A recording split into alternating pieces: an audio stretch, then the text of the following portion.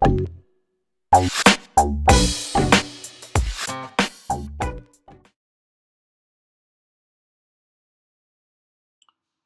guys, welcome. In this video, I'm going to configure the Django Rest Framework in the Django application. We'll see that how we are going to do step by step, right? So right now you are seeing my Visual Studio code, and there is no any project at this moment, and we are going to create a simple Django project, and on top of it we can also create uh, adding the Django Rest Framework module, right?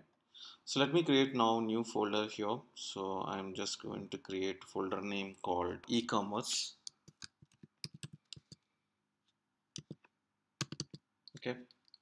Okay, so I think in this folder it is already there. So we can say that e-commerce drf.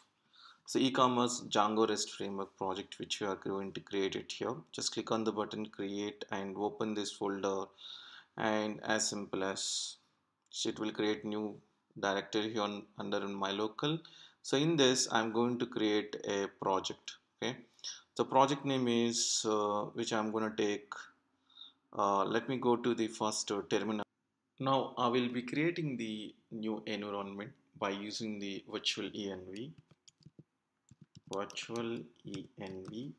drf. Just enter. You see that there is a folder is created here.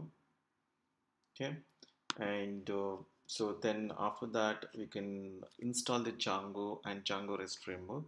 But just for your information, Django and Django Rest Framework is already installed in my system, but however I'm going to do it now.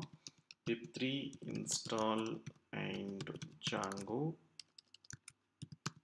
enter. Successfully done. And Django Rest Framework, just you enter here. This is also successfully done. So after that what I'm going to do, right, I'm going to create a project here. So Django -admin start project. Okay, and the project name is so mobile commerce. So I will say that m-commerce. So after that enter. So there is a m-commerce folder is created. Inside that another main app is created. In that settings, urls, Wizgy, and so we have the manage.py. So all these things are already there here. Now all I'm going to do, right, so I am going to check that the Django application is up and running and without any issues. So let me move to the cd space m-commerce, and here I'm going to write a command name called Python manage.py. Okay, and run server. Just enter. So from here it will take you to this that Django website. You can see here this is the screen which you are seeing. Successfully it is launched without any issue on the sequential way, like building the applications with the REST framework. So as of now there is a step here. You can see this installed apps. Okay, so REST framework we need to add in our project. So there is a settings.py under the main app, adding the REST framework, and next to the list of apps here. Okay, like this. So control save it. Okay, after that we can use this the complete path from this URL patterns, and I am going to do the same thing. Just go to the main app URLs and add this path here, and it's saying that include function is not defined yet. We just import it from the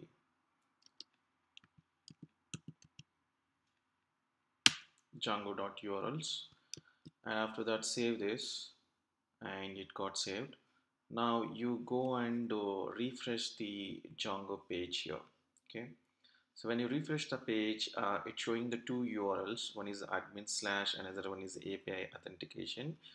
If you look at here, we added the new path. Okay, it is by default there is some URLs which is configured in the REST framework, and those URLs only we are going to access now. For example, now I'm going to use this API -auth slash, you just enter, and you see that again there is another two URLs which is trying to match it. So either you can give login or logout here. So again I'm just providing it the login, and you enter. Then you see this, there is a Django Rest Framework. Inside this there is a username and password it is asking. This is completely saying that your Django REST framework is successfully installed in your system, right?